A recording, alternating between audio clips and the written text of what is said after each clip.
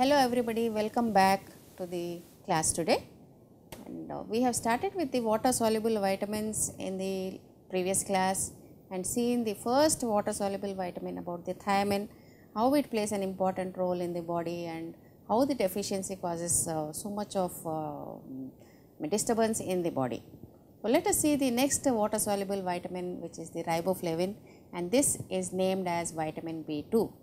So the functions of riboflavin is it acts again just like thiamine, it acts as a coenzyme for metabolism. So it participates in many energy yielding metabolic pathways, like the fatty acids are broken down and burned to energy. Like many other vitamin B, riboflavin helps the body to metabolize carbohydrates, proteins and fat.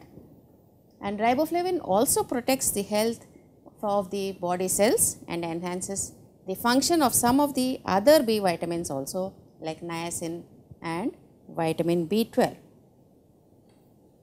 Now deficiency of riboflavin causes stomatitis, and this is also called as the ariboflavinosis. That means there is no riboflavin in the diet. So this causes painful red tongue and sore throat, chapped with fissured lips, which is called as chelosis, and inflammation of the corners of the mouth, which is called as the angular stomatitis. You can find scars in the corners of the lips. And there can be oily, scaly skin rashes in the scrotum, vulva, philtrum of the lip and the nasolabial folds. So the eyes can become itchy, watery, bloodshot and sensitive to light. So this is how the cracked lips look like, which is called as chelosis, and you can see all these cracks, and the tongue also there is crack and it starts bleeding. So and you can see the corners of the lips being cracked and becoming ulcerative, so which is called as angular stomatitis. Now deficiency of riboflavin, due to interference with iron absorption, riboflavin deficiency results in anemia. So it's these cells, when there is riboflavin deficient, they look normal cell size and normal hemoglobin, but they are normocythemic. So that means the volume of the RBC cell is decreased. So this is distinct from anemia, which is caused by deficiency of folic acid or cyanocobalamin or vitamin B12. These two vitamins also cause anemia, where the RBC does not mature and it remains as a megaloblast. So the size of the RBC is increased in its volume. And deficiency of riboflavin during pregnancy, it can result in birth defects, including congenital heart defects and limb deformities. The various symptoms of the deficiency of riboflavin, you can see you have sore red eyes, then angular stomatitis in the mouth, the glossitis of tongue, then chelosis of lips, they are cracked and start bleeding, and scrotal dermatitis. Now food sources of riboflavin, the rich source is milk, but it has to be stored in a dark bottle. When it is exposed to sunlight, riboflavin gets oxidized. Then they are present in ready to eat cereals, then oyster, yeast, vegetables like green leafy vegetables. Then so it is very sensitive to sunlight, and it should be always stored in an opaque plastic container or in a dark container, or it can be wrapped with a paper so that sunlight does not affect the riboflavin in the bottle. Then food sources, you can see. Now recommended dietary elements for riboflavin, again 1.1 milligram for women, 1.4 milligrams per day for men. Average intake generally is above recommended dietary elements for a person who takes balanced diet, and toxicity is not documented, no upper level. So the third vitamin is niacin, which is called as vitamin B3. So this is also called as nicotinic acid or nicotinamide, and this again acts as a coenzyme and needed when the energy is being utilized.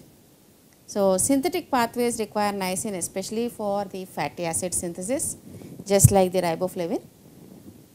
Now, this riboflavin, it protects the health of the skin cells and keeps the digestive system functioning normally, and it is also required for metabolism of fat. So, the large amounts of niacin can help to lower the LDL and raise the HDL. LDL is supposed to be the bad cholesterol and HDL is supposed to be good cholesterol, and also the triglyceride levels and cholesterol levels increase in the niacin deficiency. Now, deficiency of niacin leads to a disease called pellagra. We also call this disease as a 3D disease or sometimes 4D disease, but generally the 4th D is not very common. So, 3 Ds are dementia, diarrhea and dermatitis, and this dermatitis is the skin rashes which becomes worse when the body is exposed to sun, whatever part of the body is exposed to sun. So, and this occurs in 50 to 60 days and occurs because of the symptoms will be poor appetite, weight loss and weakness. And the 4th D which I was mentioning is death. When the niacin deficiency is not taken proper care, then the ultimate result is the death.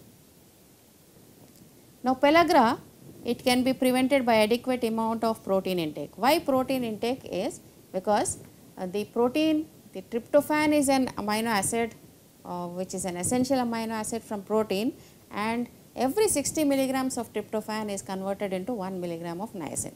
Therefore, if you give a protein rich diet, naturally you get niacin from the tryptophan. Then Enrichment Act of 1941 says you have to give them good protein diet. Then epidemic proportions of the deficiency have reached the southeastern US.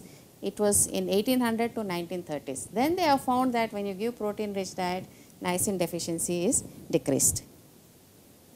Pellagra looks like this. All this area which is exposed to the sun is the dermatitis. You can see it becomes very dark and there is symmetric appearance of the dermatitis on both sides. So, it looks like a necklace here, and you can see both the hands which are affected by the dermatitis. Food sources of niacin are enriched grains, ready to eat cereals. Then you have niacin in beef, chicken, turkey and fish, asparagus, peanuts. Then, but it is heat stable, so very little cooking losses occur. 60 milligrams of tryptophan can be converted into 1 milligram of niacin. So, from this we can meet about 50% of our needs. Therefore, you give them a proper protein diet, 50% of niacin requirement is met. Then niacin in corn is bound by the protein. So, soaking the corn, whenever corn is eaten in large amounts, niacin is not available because it is blocked. So, soaking the corn in alkaline solution like lime water will release niacin. Food sources of niacin, you have the meat, fish, poultry, all the non-vegetarian foods have very good amount of niacin. Then nuts and eggs and milk. Now, recommended dietary allowance for niacin. Again, niacin is related to energy metabolism just like the thiamine and riboflavin.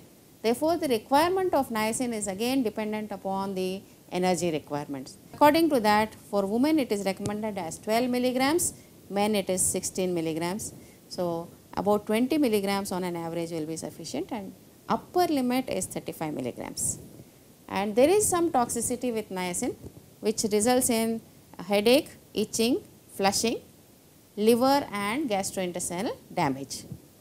Now, megadose can lower the LDL and triglyceride and increase the HDL. So, whenever an individual has increased levels of LDL and triglycerides and low levels of HDL, niacin supplementation can improve the condition in the individual. So, this is about the riboflavin and niacin, their food sources and recommended dietary allowances. What happens when the riboflavin deficiency occurs, what happens when niacin deficiency occurs, and what about the excess? Excess generally does not cause any symptoms because all these are water soluble vitamins. Thank you.